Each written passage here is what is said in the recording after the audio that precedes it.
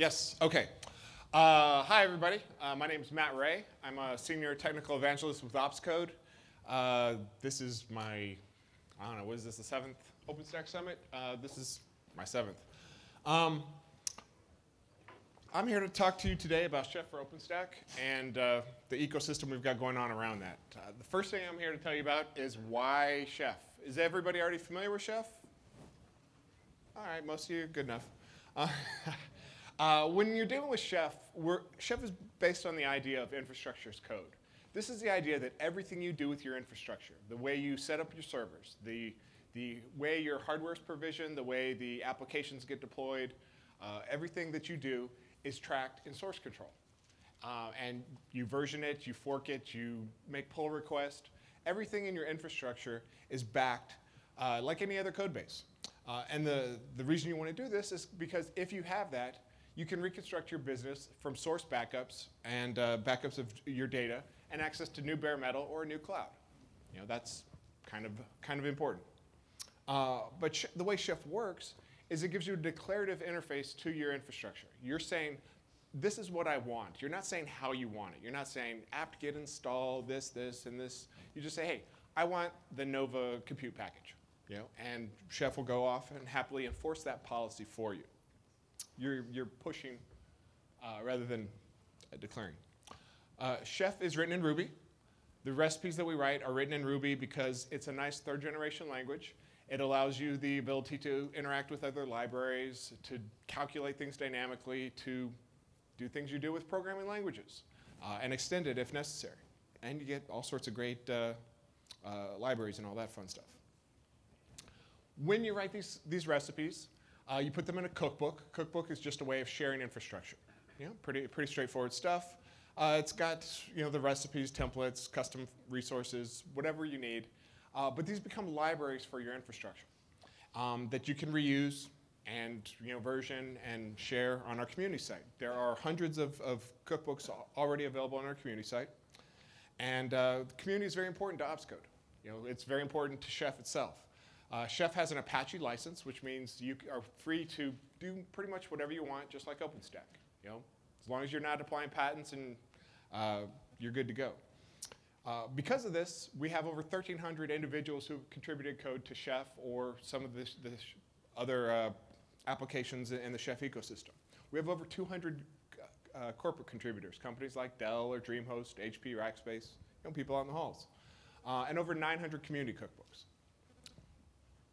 What does this have to do with OpenStack?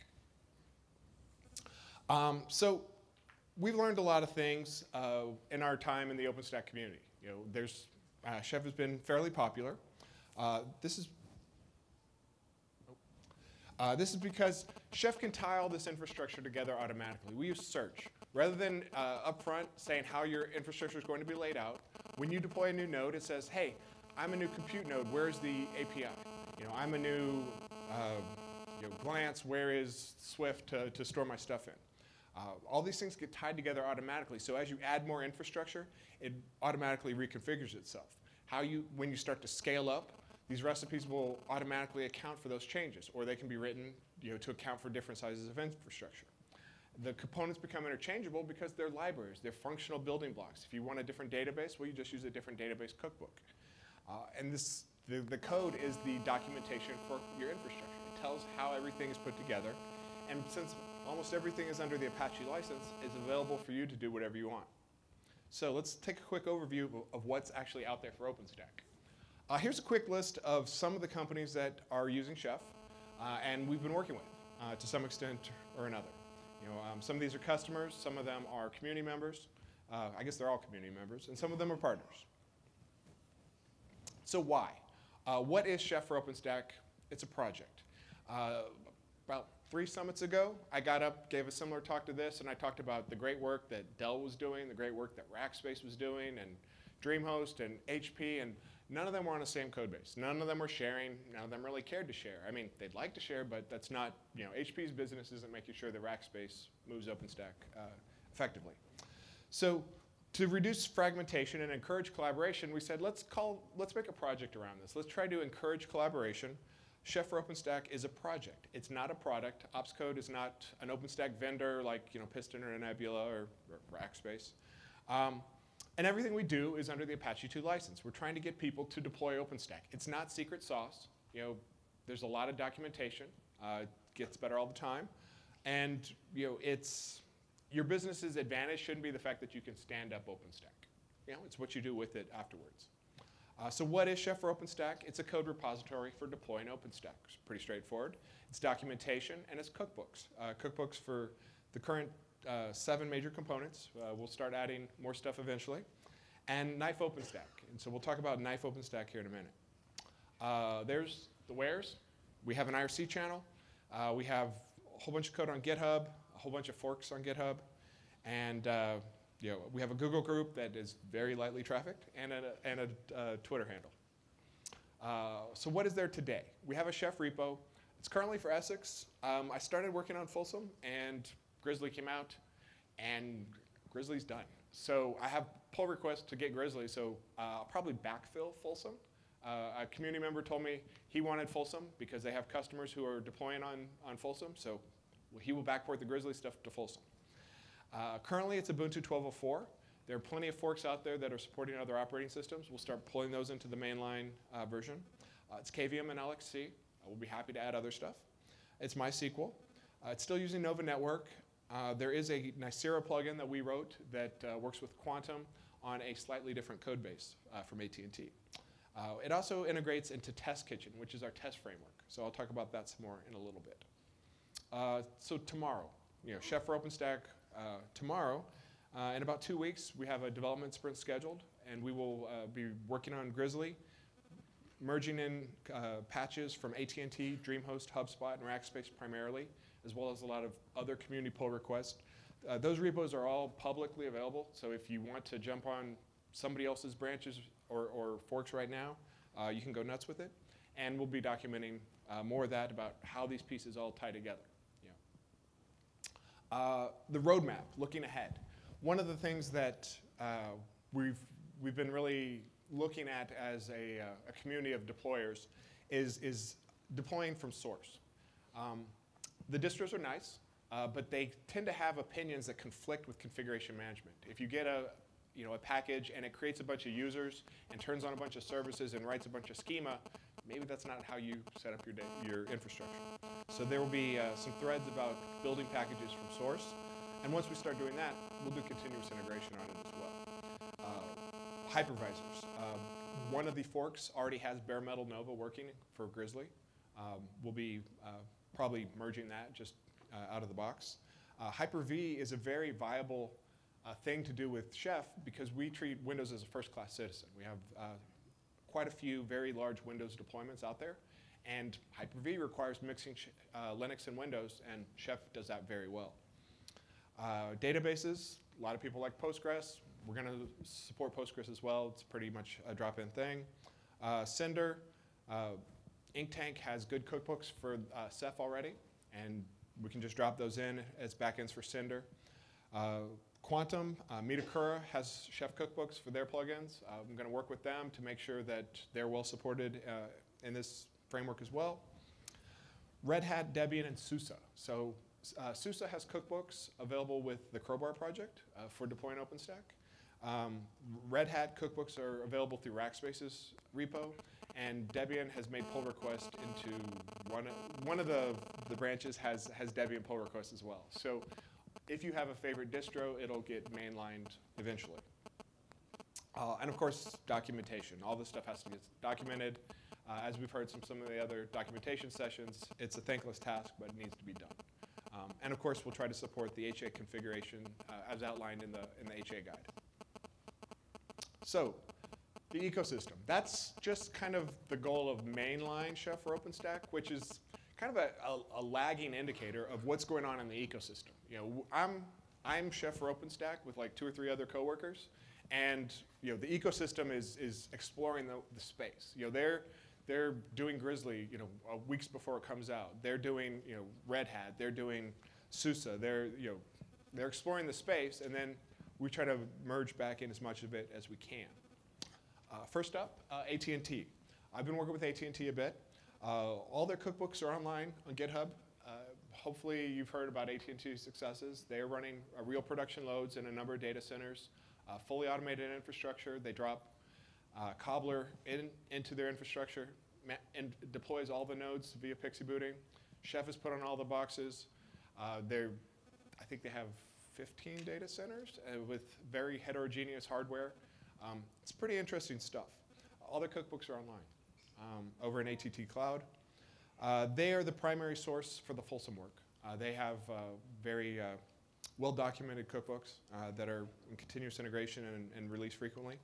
They have an OpenStack common library that is providing a lot of the core infrastructure. That'll get merged into the mainline stuff. They're also the source for Cinder, LVM, NetApp, and RBD, and lots of other support technology cookbooks. Because the nice thing about OpenStack, or the bad thing about OpenStack, is it touches so much technology. So many other things besides OpenStack get touched by it, so it has a kind of a halo effect on the cookbooks that it touches. Dell's Crowbar. So if you haven't heard of Crowbar, it's a hardware provisioning application management platform. It's got Chef embedded inside it. It exists over on crowbargithub.com. Dell and SUSE are actively engaged in it. A lot of other community people are working on it. Their cookbooks, it uses a lot of the same cookbooks. Patches are going back and forth between some of the other branches. It is the likely source of Swift. Once I actually get around to writing, to pulling in Swift cookbooks into the official Chef for OpenStack. DreamHost, all their cookbooks are public. They have been really good about integrating Ceph into what they're doing. They have Salometer and Quantum cookbooks as well. They're the source of the Quantum cookbooks that we're using. Nicira, we engage with Nicira to write cookbooks for MVP. We also have an Open vSwitch cookbook in progress, and it is up on GitHub. So if you are currently deploying Nicira on Folsom, that's available for you. Rackspace Private Cloud. This was the original source of the Essex cookbooks that we forked off of. I'd worked with Rackspace previously, and the cookbooks, we'll be talking about Rackspace's cookbooks in a session on Thursday. So if you're looking at the workshop, we'll be going through Rackspace's cookbooks. These are all on GitHub, nice refrain, all open source, and likely they'll be the source of the Red Hat support because they're doing a lot of testing with Red Hat. Chef is front and center and embedded in their product as well. So the halo effect that Chef for OpenStack has, it touches so many other cookbooks, whether it's Rabbit or MySQL or other things like that. Test Kitchen is our testing framework for testing infrastructure. If you have a cookbook for something, say like MySQL, what Test Kitchen will do is you define which platforms you want to test it on, like Ubuntu 10.04, 12.04, Windows 2008 R3, and it will run VMs for each of the OSs that you specify and whatever tests you have, whether they're unit test, functional test, behavioral test. That's what Test Kitchen does. It has an OpenStack runner, so you can just specify the OpenStack instances that you want to run with, and so your infrastructure automatically gets tested. We'll talk more about that in a little bit. Knife, Rackspace, and HP borrow a lot of code from Knife OpenStack. Hopefully someday we can get those off of separate code bases. That's a different thread. Crowbar, Pixie Dust, Razor, these are our bare metal provisioning tools. People use all sorts of different tools to get the hardware up to put Chef on it. All these get a lot of work and a lot of love. And if you're not using OpenStack, you're still probably going to have this problem you need to solve. Arista EOS. Arista makes programmable switches. Software-defined networking. The Arista has a Chef agent that can run on the actual switches themselves. And people are starting to use this in their OpenStack deployments. So no longer do you have to manually manage your routers and switches. There are a number of other vendors. If you're interested, we can talk about that offline. Berkshelf, Librarian, Spice, Weasel, Sputnik. These are tools in the greater Chef community that, because of their exposure in the OpenStack community, they get a lot more patches just because people are using these to deploy their infrastructure, and they're having a bigger effect on the greater Chef community. So Knife OpenStack. It's great. We've gone and deployed OpenStack, or maybe we have a vendor for providing OpenStack for us. Someone like Piston or Nebula, that they have an appliance or something like that that is OpenStack, is deploying OpenStack for you. Or maybe you just have access to an OpenStack cloud that you don't have anything to do with. Knife OpenStack is how you're going to work with it. A Knife is the command line tool for Chef. It's how we talk to APIs. It's how we talk to our own API, but it's also how we talk to cloud APIs. So what we can do with Knife OpenStack is we can query the OpenStack API for things like the flavors, the groups, the images, and the servers that are up on the OpenStack deployment. And once we run a command like Knife OpenStack flavor list, we can say, hey, these are the flavors that are available to me.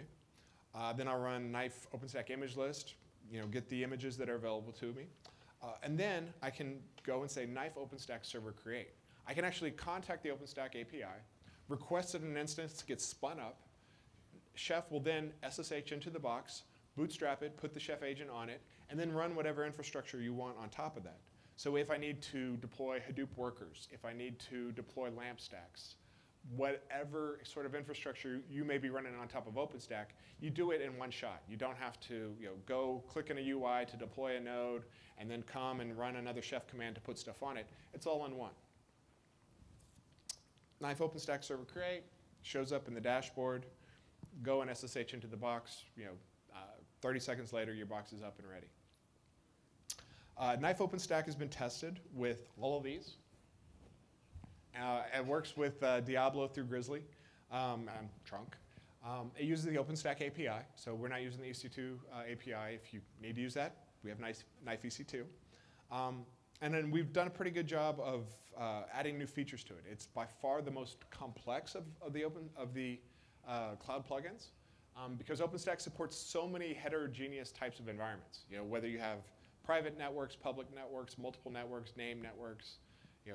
If you're running Windows, if you're running Linux, we're on top of all of that.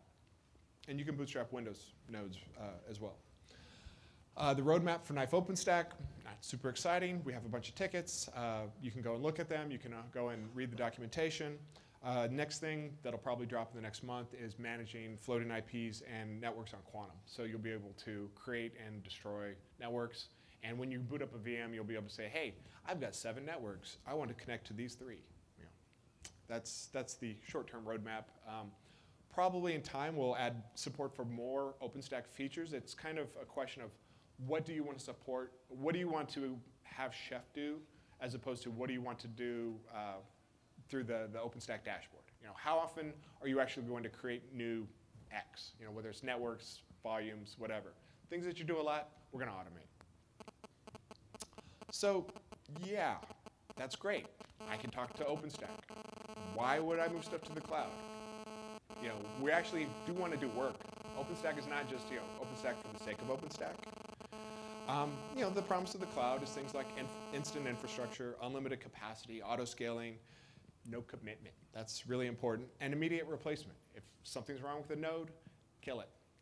Replace it. That's the beauty of infrastructure as code is you know exactly everything that's on that node. If it's having a problem, get rid of it. So why OpenStack? It's real open source. Anyone can play. It's real open source because if you might not have noticed, there are like 2,500 people out there, and everyone has a different solution, and they're all exploring different parts of the ecosystem. That's a good thing. It's a little messy at times, but it gives you a choice. It gives you real choice in the features that you want in your cloud. The features are either achieving parity or way accelerating anything else that's out there. That's what's nice about OpenStack. And what's important is when you start dealing with different cloud vendors, I'm not talking specifically about OpenStack here, but most of them have something that's going to tie you to them. You're going to have a hard time getting your company off of vendor X because all your data is there, or you're locked into their proprietary tools.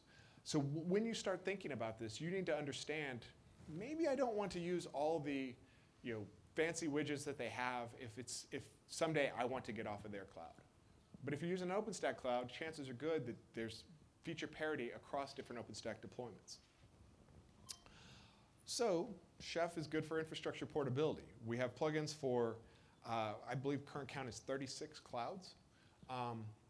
That's most of them. And not all of them are equally supported.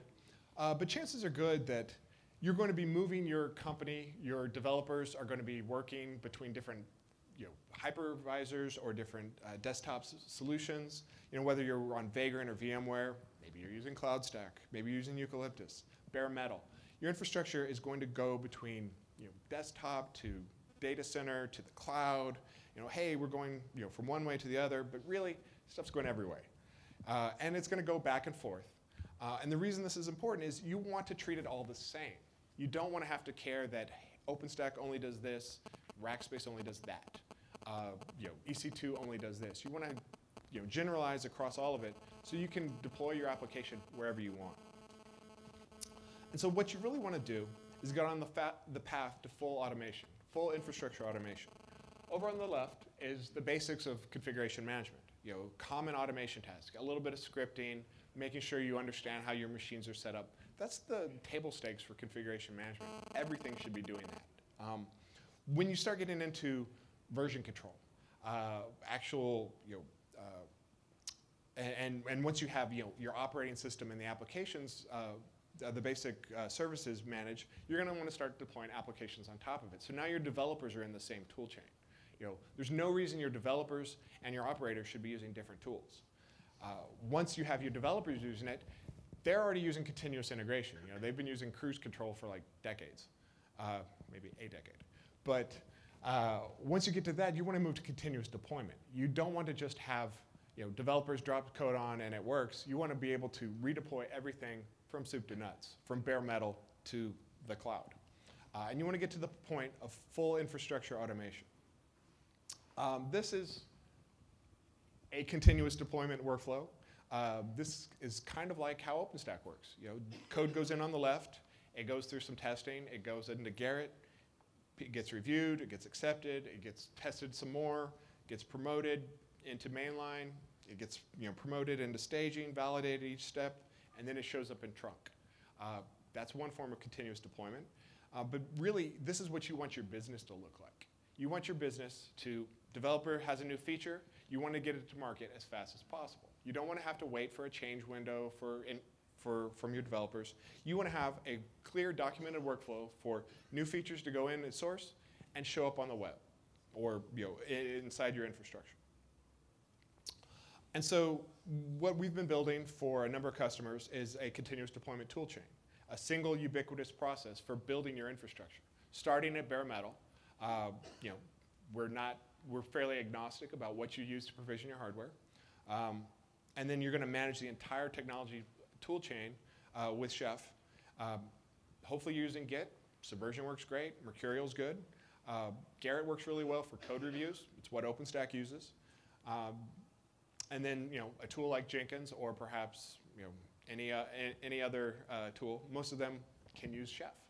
And so once you have built your workflow, you have standardized tooling for your developers to your operations, and features get out fast. And OpenStack can be used for your private cloud. It can be used for your public cloud. It can be used both ends with some virtualization in the middle. It doesn't matter. It's all seamless, and that's where you really want to get to. You want to do real work with OpenStack. So, Chef for OpenStack, too long, I didn't listen. It's a project, not a product. It's an ecosystem of people doing work. There are lots of contributors with real deployments and a wide variety of ecosystems. Essex is working. Folsom works in a lot of branches. Grizzly works in a lot of branches. Grizzly will be coming to mainline. Folsom will probably get backported. And the features that show up are driven by demand. So if there's something you want, send patches and it'll show up. But really the point is we want to do real work with OpenStack. So that is, wow, I blew through those slides fast. So any questions? Yes? What is your actual up-to-date GitHub address? Notice that on the Opscode site, you're still making references to Cactus release. Is that on the wiki? Yeah. We're in the process of pulling everything on the wiki. I'll publish these slides, and there was a link to my stuff and Opscode's source repos. It's all in there. And probably in about 3 weeks, we'll have, I'll make sure that Cactus page goes away. I thought it was gone, but apparently it came back. I see different versions of cookbooks all over the place. Right. The canonical site will become docs, opscode.com. Okay.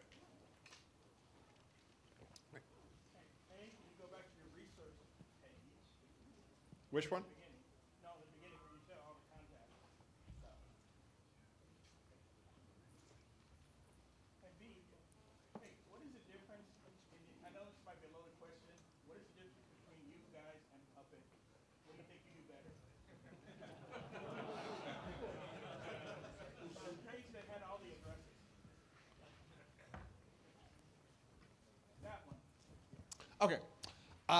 That is a totally loaded question that I get asked every time I give a talk. Chef and Puppet have different ideas about how your infrastructure works. Chef has a very strong model that, they have a DSL for modeling your infrastructure, and they say, this represents how things are going to work.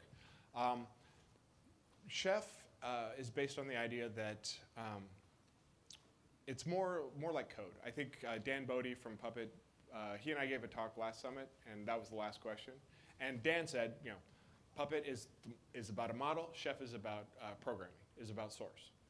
So we treat your infrastructure as source code, where, so do they, but they're trying to make you fit into a model of how the infrastructure works. They do this with the DSL. We try to be a little more flexible. Sorry, I'm a little, I think our approach is a little more flexible because chances are good something is going to not fit in that model. You're going to need to call an API. You're going to need to calculate something dynamically. You're going to need to search. That used to be a distinguishing feature. I think they recently added that. So we can tie things together automatically just by asking the Chef server, where is everything? Puppet has a very strong centralized server that is going to calculate your dependency graph for you and send that down the wire. Chef is decentralized. The central server is a search engine. It's a search engine. So when a node configures itself, it pushes data up to the server and says, here's everything about me. And so when the next node comes along and says, hey, I need to find the Nova API, it says, Chef server, where's the Nova API? And as opposed to, in advance, I say, you're going to talk to this Nova API. Let me calculate that for you. The reason this is important is when you start to have large deployments, like an OpenStack deployment could be, you might need to, as you start to scale up that number, anecdotally, I've heard 500 nodes is about where a single Puppet master maxes out. We had somebody do 10,000 with a single box, with their open source Chef. And Facebook's a customer, so I can tell you 10,000 is not the highest number. That's quick. We could talk over drinks or something, but I can dive into it all day long if you want. There's a very viable ecosystem around both products. Yes? Can you talk a little bit about the bare metal equation? Are you going to have a version that would boot off an ISO, kind of like a crowbar? Or or do you still need to use like a cobbler? So that's something that we don't feel that most people who are deploying hardware have already chosen a bare metal deployer. I could name 10 for you right now. And for us to try to impose one, I had like 5 of them in my slides already. So, I mean, for us to try to impose a choice in advance for you seems a little presumptuous because at the end, you're going to get your hardware provisioned and Chef is going to be on it. And that is a nasty, sticky problem of provisioning hardware. So if you like XCAT, if you like Crowbar, if you like Razor, we're going to just try to support all of them well. And the various large public deployments that are out there, each one of them has something different. HP has something, DreamHost has something, Dell has Crowbar, Rackspace has Razor, AT&T has Cobbler, I have Pixie Dust. What am I up to, 7? IBM has XCAT. Those are all OpenStack deployments with Chef. So for us to choose one, probably not going to happen. Okay, cool, thanks. Yes? When did those Opscode cookbooks receive the Keystone Glance Nova? Did that move from your repo? I wasn't aware of that. Is that right now? The Essex ones have been up there for a while. But The Grizzly stuff is in my repos. Yeah. Okay. It'll get promoted in about 3 weeks after it's docked. And is that the Grizzly stuff that you're doing? Is that bringing in from the AT&T stuff? Where's that coming? Basically, okay. It comes down to: are you using OpenStack Common or are you using OpenStack Common. Okay. At the end of the Grizzly sprint, we will be on OpenStack Common. Awesome. Is that including the stuff? And I'm sorry that this is No. This is everybody's probably not worried about, but is that including the? So is that the RCB cooks, forks, and then used to use OpenStack Common? And did you get rid of all of the? so. OpenStack? Okay, quick genealogy here. Yeah. Everyone came together at Essex. Yeah. AT&T forked off of Rackspace, and I forked off of Rackspace. I forked off the rack. You forked off of Rackspace. IBM forked off of Rackspace. And AT&T rewrote some of the core libraries. And it's called OpenStack Common as opposed to OSOps utils. And so I am going to switch to that. The order of the merge integration is going to be a employee of HubSpot named Craig Tracy has moved everything to Grizzly. He took the Essex stuff, moved it to Grizzly. And it works, bare metal, Nova, that's what he's doing with it. I'm gonna move to that. Then I'm gonna pull the AT&T stuff in on top of that. Then I'm gonna pull the DreamHost Quantum stuff in. And then I'm gonna compare it against Rackspace to see if there's anything we're missing. And then I'm going to backport it on Folsom. Yes, and then he's gonna backport it on Folsom and make sure Metakura is well supported. Yes. So Matt, can we talk later? Because I'm totally doing that. Absolutely, yes. Should we have a whiteboard? Should I sign up for one of the sessions? Okay. I'll try to find. With Fletcher or anyone else's, like Razor or any other chef. Is Fletcher here? Or who's doing Razor? I'm doing the Razor talk too. Yeah, that's Thursday, 3:20. I'm doing that with Rackspace, so it's their cookbooks. I'm giving this talk on top of someone else's cookbooks. I worked on those too. It's a rich community. That's the beauty of it. Yes. How do you see the intersection with heat? With heat. So what's interesting about heat is it started as and this is my biased view, as kind of a clone of CloudFormation, of AWS CloudFormation. And I didn't find CloudFormation particularly interesting, because people who are using Chef are usually a little more past that. It's simply like a script to stand up a node, and I like to think we're past that. So I didn't pay a lot of attention to what Heat was doing. And then Amazon released OpsWorks, which is based on Chef. They're very public about, Amazon OpsWorks, it's using Chef. They trumpeted the fact that it had compatibility with the Opscode Chef community, even though they're 2 releases back. So we're working with them to get them up to date. That muddies the waters a little bit around Heat, because Heat has also taken off dramatically, and I need to pay more attention to what's going on there, because folks like Rackspace and IBM are both involved in Heat a lot. They're also both huge Chef shops. So I need to follow up more on Heat. I don't have a well-formed opinion, but I'll be attending a couple of the Heat sessions. So, yes? An unintelligent or intelligent question. Will these slides be available? Yes. Yeah. Do you have a question? Yeah, so what's the primary advantage of calling OpenStack from source using your code books versus, say, using Red Hat OpenStack distributions to Right. and then manage my config using Chef on top? Chances are good you're going to disagree with something that is in the packages provided by the distro. And you're at the whim of the distro to update those packages for you. It's not that we're antagonistic with the distros. It's just that what we found is people have opinions that differ from the distros, and they end up writing cookbooks that undo those. In the recipes, they're actually undoing the behavior. They're deleting users and changing the schema and dropping tables. And so what we'd rather have is just vanilla packages that put the actual artifact, the actual binaries and libraries and stuff on the file system, and we'll go from there. We'll see how well that progresses. We'll keep supporting the distro packages as well. But once we have that model in place, we're also not tied to the distro's release schedules. So we don't have to wait for anybody to update a certain package. What if I want to build off of some Git branch somewhere because I've backported a vendor branch, a vendor patch into my tree? I can do that. And so that's kind of the flexibility that our user base has been asking for.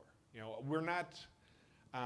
My goal is, kind of what's funny is my goal is to support, the guy who wants to set up OpenStack in their lab. You know, it's like, hey, we got an OpenStack cluster, boom, it's up. That's kind of what I want to support because that's most, I mean, that's most users, but the people who are doing a lot of the day-to-day work are people who are deploying real large deployments of OpenStack who have very, you know, hey, they want to run trunk. You know, they want to run Our patches. yeah, they have their own patches. You know, they have stuff that it hasn't merged upstream yet, but it will. So they're building off of all sorts of different branches and forks all the time. Chef can support that use case, so I have to support kind of both at the same time. You know, which is why I'm always behind everybody. So I saw some hands and yes. What's your, this is kind of a loaded question, so, what's your process around reviews of pull requests now? Some kind of expectation process? The process that Opscode has is since we're an Apache licensed project, we do require CLA. So, you know, I listed it off of 1,300 companies, people who've done the CLA, 200 some companies. After that, that's where it gets kind of nebulous and hand wavy because there are a bunch of outstanding pull requests that haven't gotten merged quickly. We're trying to get more engineering behind it. We're building up a continuous deployment, a continuous integration tool chain around our knife plugins. And then once we have all the different cloud plugins working, well, we're going to need to do the same thing with OpenStack. So we will build up a continuous integration framework for OpenStack. And then when people start saying, well, I needed to support this and this and this, I'll go to Fry's, buy some more hardware, and I'll have a line of, this is the SUSE chain and this is this, and my office will be really hot. But we're working towards better engineering around it. Right now it's, in my head, I know all the pull requests that are out there, and I've got like 40 tabs open that I need to merge, and we need to have better engineering around it. That's all I can really do, is be public about the fact that we're slow because it's like me and a half, person. So, but everyone else seems to move fast. So, anyone else? I'll be here all week, so if you have any questions, feel free to look me up. Matt at Opscode. Thanks a lot.